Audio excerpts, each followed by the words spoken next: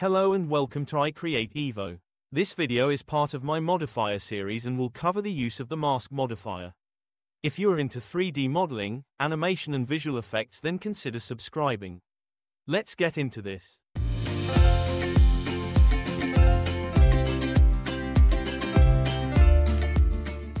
Okay, so this will be a first for iCreate Evo. We are going to delete the Blender cube. I know this is highly unusual, but this is all in the name of progress. So let's start. Select the cube and press X for delete. Confirm the delete action. I know it's hard, but it will be worth it. I think a text object would be the best way to show off the mask effect. Press Shift plus A for the Add menu, then select the text object. Press R for rotation, then Z, then type 90 and press Enter. Press R for rotation again, then Y and then type 90 and press Enter. This should orientate the text to face you. If not, then rotate the text object some more. To edit the text, press the Tab key to enter into edit mode. Press the Delete key to remove the text, then type out whatever you like. I know I spelt subscribe wrong, but I will correct this mistake later in the video. Let's adjust a property to make the text 3D.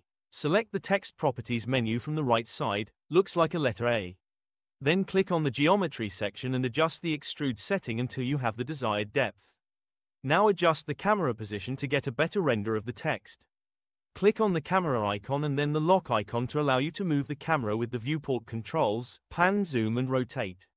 Also move the light to a better position and adjust the settings to suit your render. Add a material and change the color to whatever you like. Change into rendered view if your computer can handle it, don't worry if it can't.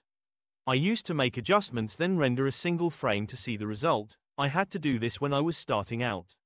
Now I will correct the spelling mistake that I made earlier. Make sure you save your work. Then create an incremental save. This is so you can come back and change the text at a later date. You can create an incremental save by selecting File, then Save Incremental. This is because the next step will convert the text object into a mesh, foregoing the option to change the text. Make sure the text object is selected. Select Object from the menu, then Convert, then Mesh. We have to create a vertex group for the mask modifier to work with. With the text selected, go to the Data Properties to the right, looks like a triangle. Click on the plus icon for the vertex groups. Rename the group to whatever you like. I went with the original name of vertex. Press Tab to enter into edit mode. Press 1 for vertex selection. Then press A to select all vertex. With all of the vertex selected, click on the Assign button in the Vertex Groups menu. Now we can finally add the mask modifier. Select the wrench icon for the Modifier Properties menu. Click on the Add Modifier button, then select Generate, then Mask. Click in the Vertex Groups option in the Mask Modifier Properties. Then select the vertex group you named earlier. You can check things have worked by moving the threshold from 0 to 1 and back. Your text should disappear at 1. Now comes the magic to make the mask modifier look good. Click on Object Mode, then select Weight Paint. Select Gradient from the Tool menu and make sure the weight option is set to 0. Go to the right side of the text and left-click and drag a line to the left side. Your text should change to a mixture of colors. You again can check this has worked by changing the threshold from 0 to 1 and back. Your text should look animated as you raise and lower the threshold. If you find my content useful, then please like, follow, share, and comment. Now we can animate the mask using keyframes. First off, make the timeline window larger by hovering your mouse over the line between the viewport and timeline windows. When the cursor changes into a double arrow, left-click and drag the line to make the timeline window larger.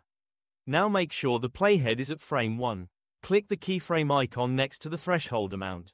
This will set a keyframe of 1 at frame 1. Drag the playhead to your desired position.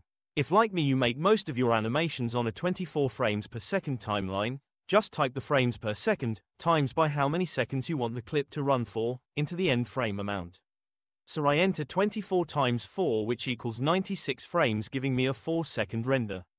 With the playhead at the end frame of your animation, change the threshold to 0, then click on the keyframe icon next to the threshold value.